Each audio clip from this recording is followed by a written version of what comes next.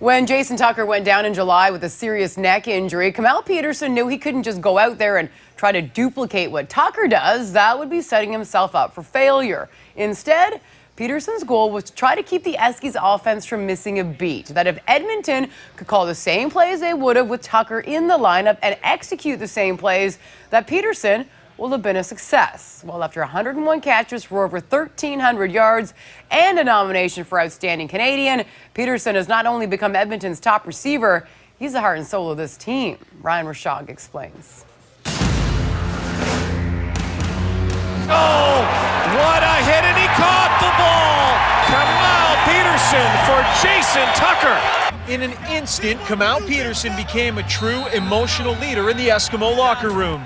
Those are the kind of plays that can kind of spark it for you as a team and kind of get the momentum going on your side. And definitely in that game, that's what got us going. Just really big situation because we just had so much energy flowing every time something happens. Like we had different things on and all kinds of stuff like that. Like you see the receivers showing their 83 and stuff like that. And I mean, it just got us so hyped up for the game and everything.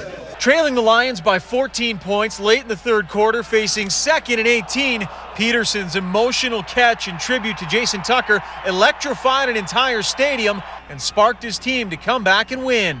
It really, kind of awakened me to how much emotion really plays into this game if you let it. And, so I kind of made a point to play with more emotion. If that's what guys feed off of, I'm happy to do that. Heading into hostile territory with an offense that has been sputtering in recent weeks, the Eskimos will desperately need both Peterson's hands and heart. The challenge for him to remain focused in a stadium that was merciless during the Kamau incompleterson days earlier in his career. Normally I do a really good job. I make it a point to just treat it like any other game. It's going to be tough this time just because, the atmosphere involved and the fact that it's one and done.